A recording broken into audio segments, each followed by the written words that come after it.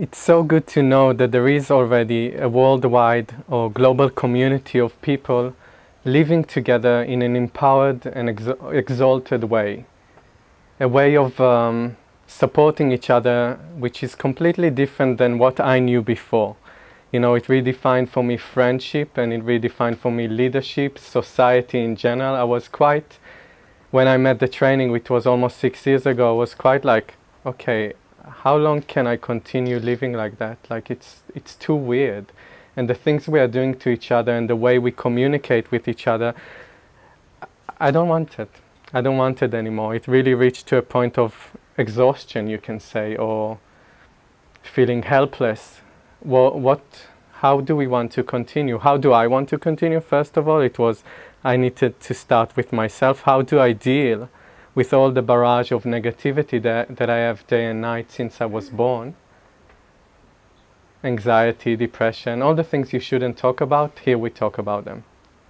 Anxiety, depression, loneliness, awkwardness, social awkwardness, desire, and other very interesting things. So before we might have thought, like myself, oh, it's just me and I shouldn't show it to anyone. I should be always stable, powerful and strong, like a man should be, right? So I shouldn't talk about social anxiety, for example, in front of one person, let alone 120 people.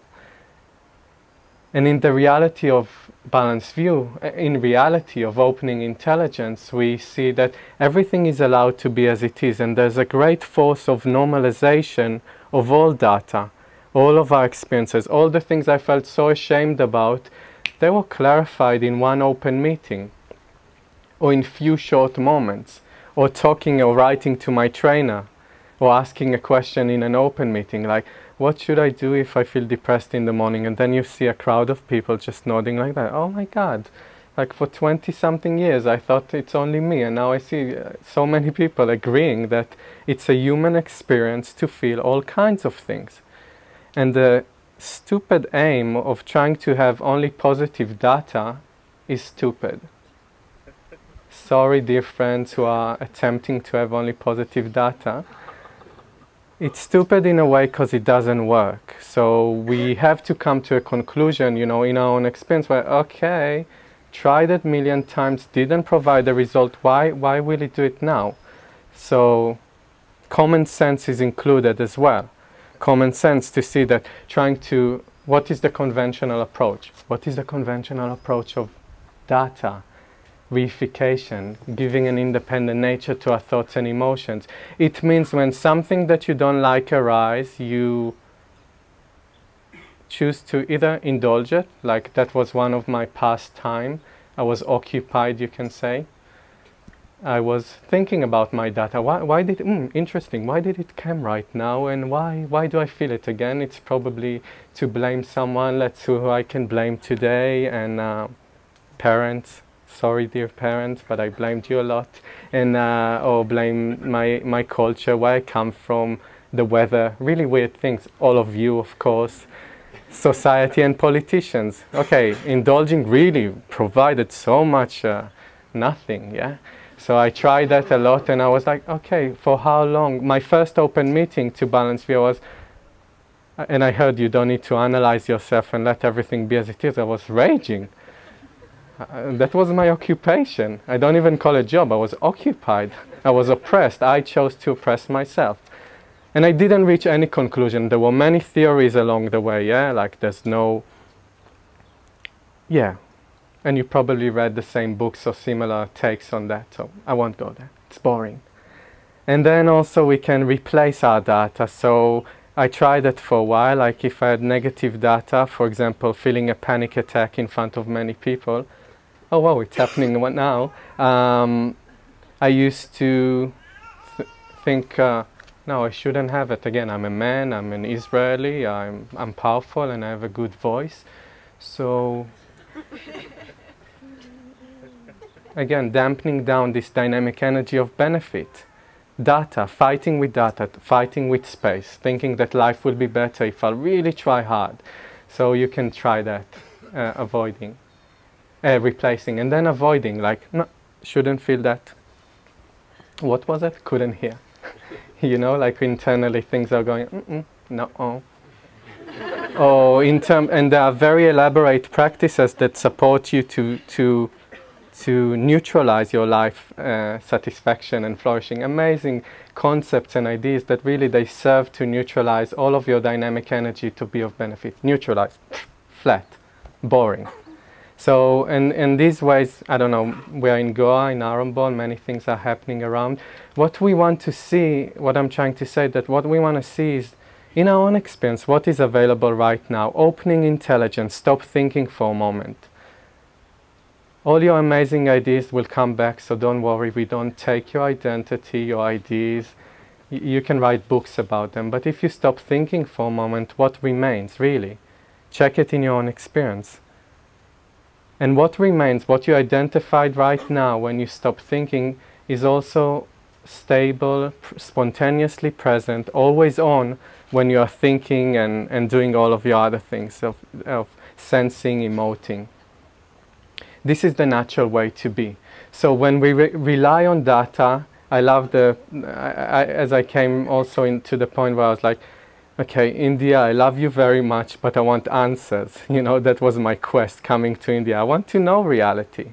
So when I thought in India I'll find it, which I did, the Balanced View training, by the way. So I was like, okay, how long can I spend my time? And I saw in India many older people, like in their 50s and 60s, and I saw, wow, they dedicated their life to find reality, and they can talk about reality, but they have no clue. I just knew it. I saw in them, in the way they acted, in the way they were with themselves, with the shopkeepers. I said, wow, they can talk really elaborate concepts, you know, the mind and heart and all of these things. But what about when it comes to everyday life? Like when you want to relate to the chai wala or the coconut wala or your girlfriend, what to do then? So with the proper education in the nature of mind, having the support structure, what I saw that all the brilliant ideas, I could put them aside for a moment, and then I started to test in my own experience, taking short moments when things got heated, for example. So in intimate relationship, that's such a good place. Intimate relationship. We assume that intimate relationship should include only positive data. Love, butterflies, pink, candles, and I don't know, some of you might be a bit kinky, so it depends. But you know, it's like, this is kind of the square that we really, two people are trying to push themselves in, and will be just like Romeo and Juliet. Or I heard there's also a Goan story about in India and Romeo and Juliet, there's a place where people can go and fall in love. But when you check it in your own reality, how many negative data you have about your beautiful partner, that you are meant to be together and only love each other. When I was a teenager, I was like telling the few girlfriends I had, I told them, okay, we're gonna stay together at night, and in the morning I might come up, there might be a feeling of me wanting to be alone, so I will tell you to go away. Oh my God. Because I thought that all I have to see is my data, and that was my decision making, my reference point, my ideas about, oh, wait, oh yeah, you should go away. Oh, wait, I'm angry now. But when we allow complete perceptual openness, which is your default, you know, like we have settings on a phone or a computer, there's a default setting in each human being, an app, a program, a software of complete openness and understanding in all moments, complete perceptual openness.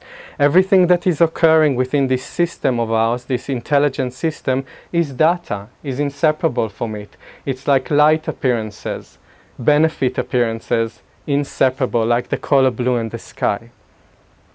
Our mind is vast and expansive like the sky, and everything that appears within it is just the same, is made of the same, pure perfection.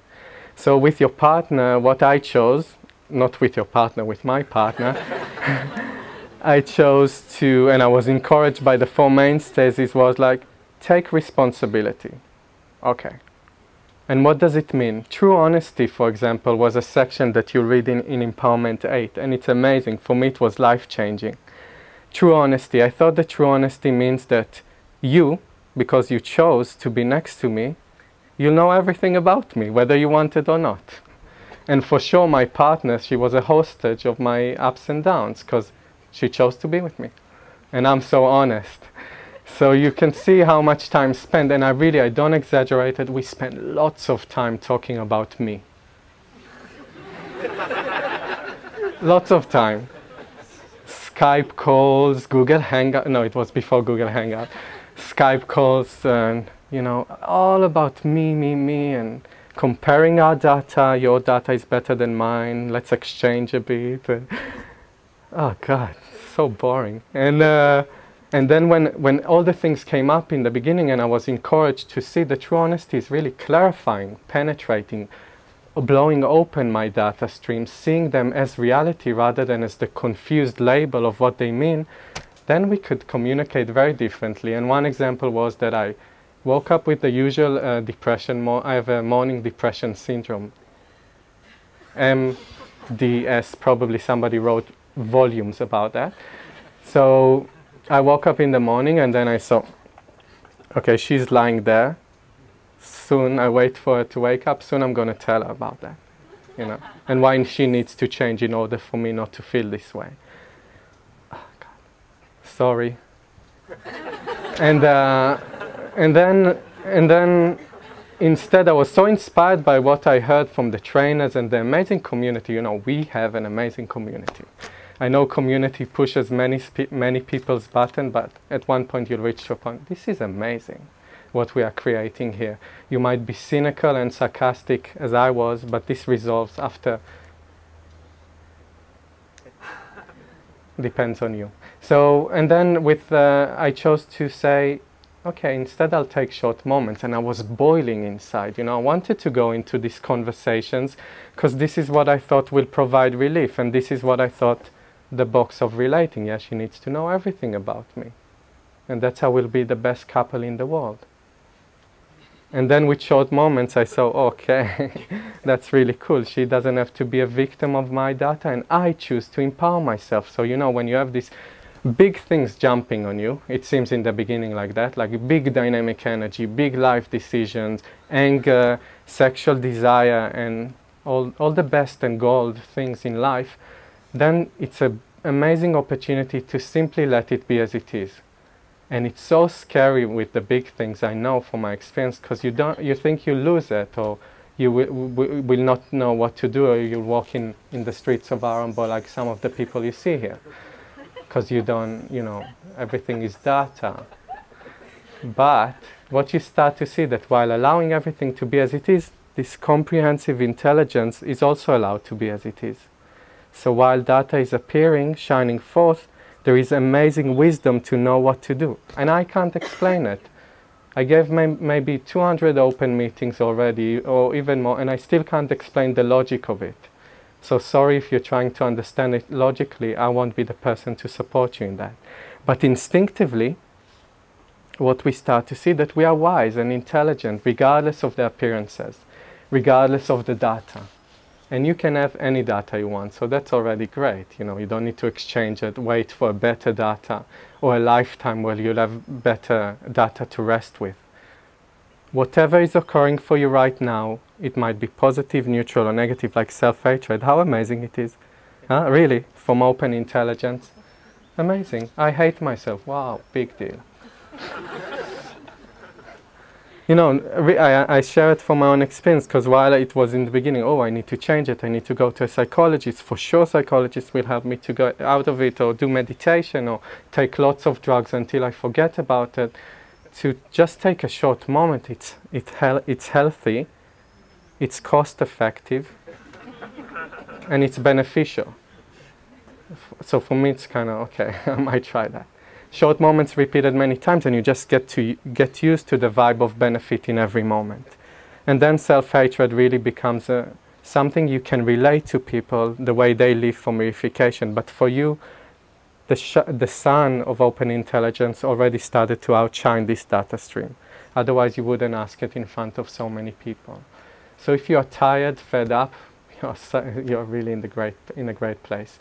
If you want to be of benefit to all, in Balanced View we provide all the tools to support you to get to know your innate strengths, gifts and talents. What are they, really? Did you come to this life in order to think about your problems and issues and try to fix yourself and try to find one or two people to connect with and call it a life?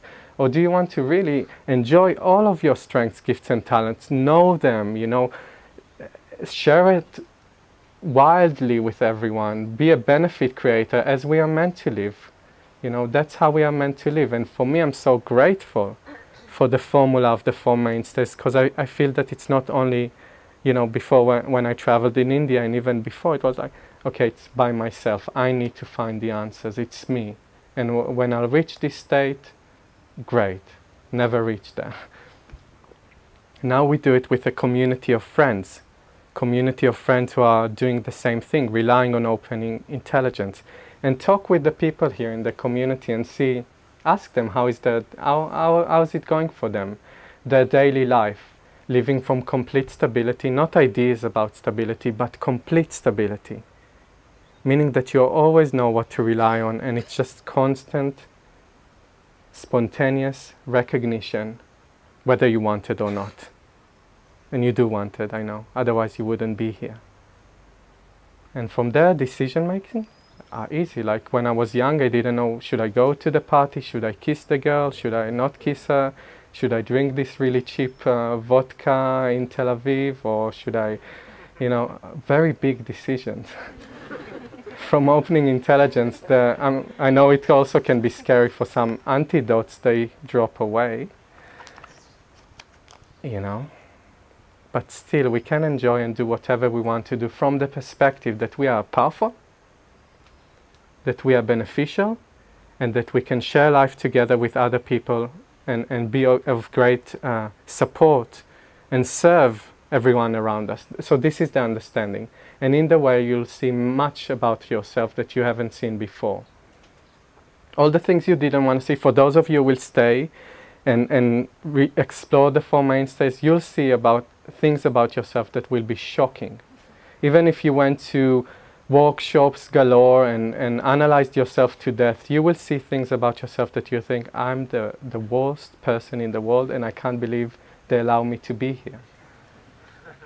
Again, sharing my own direct experience. But when I share these things with the group and clarify them, what I found is I'm accepted. I belong. I belong to the human race. I'm no longer fighting with the human race. I'm no longer fighting with myself or with society. I just know.